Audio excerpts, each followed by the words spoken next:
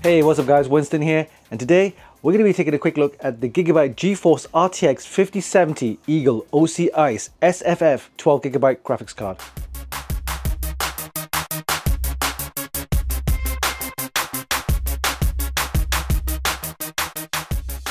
The card is powered by Nvidia's Blackwell GPU and features a total of 6,144 CUDA cores, 4th Gen RT cores and 5th Gen Tensor cores, as well as supporting DLSS4. The card has an all-white aesthetic and comes with a subtle RGB LED strip at the top. It also features Gigabyte's WindForce cooling system with 3 Hawk fans, which reduces air resistance and noise levels. It has a reinforced metal backplate and a copper plate, a composite heat pipe, as well as server-grade thermal conductive gel, which helps with the cooling.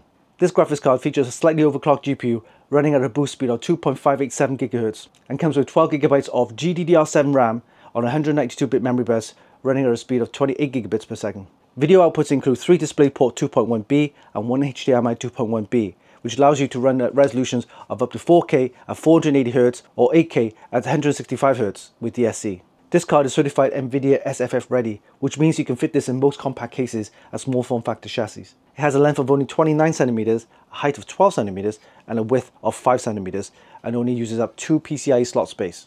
The Gigabyte GeForce RTX 5070 EAGLE OC ICE SFF is a great choice for those who own a small form factor PC but require a fairly compact GPU for 1440p gaming at high refresh rates.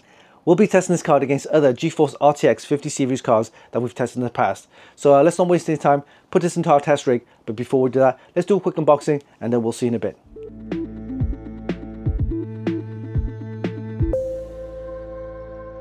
Alright, let's do a quick unboxing of the Gigabyte GeForce RTX 5070 EAGLE OC ICE SFF 12GB graphics card.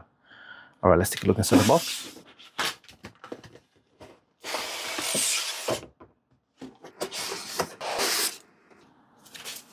Okay, we have a quick installation guide. Alright, here we have the 2 8-pin to 1 16-pin PCIe 5 power connector for your graphics card. And here's the graphics card. Let's take a closer look.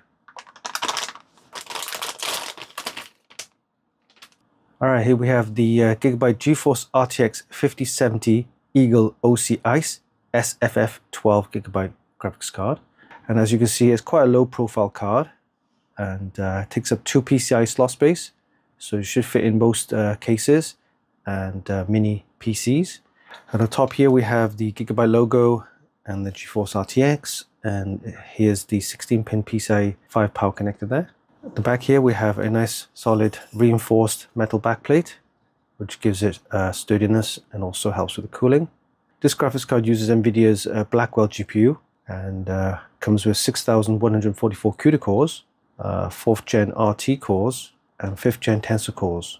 Comes with 12GB of GDDR7 Vram on 192-bit memory bus running at a speed of 28 gigabits per second. For cooling, it comes with the Gigabyte WindForce cooling system featuring 3 Hawk fans and a large heat sink with heat pipes, as well as the server grade thermal conductive gel. It's got this really nice white aesthetic and a thin LED strip here, which gives you some nice RGB lighting. Let's have a look at the video outputs. We have 3 DisplayPort 2.1b and 1 HDMI 2.1b. And this allows you to display up to 4K at 480Hz or 8K at 165Hz with DSC. To give you a comparison on the size of this card, here we have the GeForce RTX 4080, and this is the new RTX 5070, and side by side you can see it's shorter. And if I put the graphics card up this way, you can see the thickness of the card, and you can see it's literally almost half the size in terms of thickness. According to Nvidia, the total graphics power of the GeForce RTX 5070 is 250 watts, so we recommend a minimum power supply of 750 or higher. We'll be testing this graphics card using an Intel Core Ultra 9 285K along with 48GB of DDR5 8000, and we'll see how this performs against other GeForce RTX graphics cards that we've tested in the past. Alright, so this was a quick unboxing of the Gigabyte GeForce RTX 5070 EAGLE OC ICE SFF 12GB graphics card.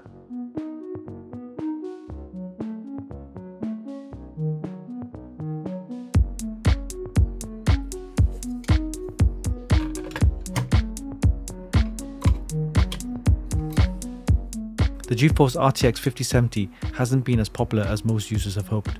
The unattractive pricing due to its availability and the fact that it has less VRAM hasn't really helped.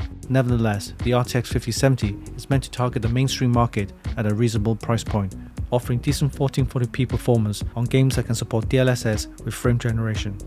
During our tests, we used an Intel Core Ultra 9 285K processor along with a Gigabyte B860 Aorus Elite Wi-Fi 7 ICE motherboard and 48GB of DDR5 8000 memory. We got pretty decent scores in all of our benchmarks, including a score of 8388 for Basemark Relic of Life and a Geekbench GPU score of 181,325. For Unigen's Valley benchmark, we got a score of 9,308 and a Final Fantasy benchmark of 20,736. Passmark 11 GPU score was 31,633.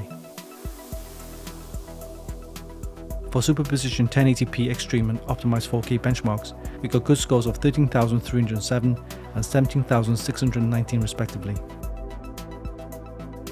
For 3D Mark Steel Nomad and Speedway, we got respectable scores of 5,269 and 5,846 respectively. For Port Royal and TimeSpy, we produced a score of 14,125 and 21,922 respectively. And lastly, we got a DirectX ray tracing score of 58.07 frames per second and a DLSS score of 121.1 frames per second. For Cyberpunk 2077 tests with ray tracing overdrive selected along with RTX on and DLSS enabled, we produced a score of 38.6 frames per second at 4K. If Gigabyte can keep this graphics card as close to MSRP as possible, then it's definitely worth a look. As far as performance is concerned, I'm pretty satisfied with what the GeForce RTX 5070 can offer. The Gigabyte GeForce RTX 5070 EAGLE OC ICE SFF may not be the fastest graphics card on the market in this price range, but it does offer great aesthetics, a small form factor size, and provides decent 1440p gaming performance that's on par with the RTX 4070 Ti thanks to its overclocked GPU. You can check out the full review on our website at funkykit.com. And there you have it, that was a quick look at the GeForce RTX 5070 EAGLE OC ICE SFF 12GB graphics card. A decent performing mainstream GPU capable of handling 1440p gaming at high refresh rates and has performance that compares to the GeForce RTX 4070 Ti. Hope you enjoyed this video, give us a like and leave a comment down below. Don't forget you can actually buy this via links in the description, and of course visit our website for more news, reviews and hot tips. Oh yeah, don't forget, hit the subscribe button for more. Until next time, this is Winston for Funkykit.com.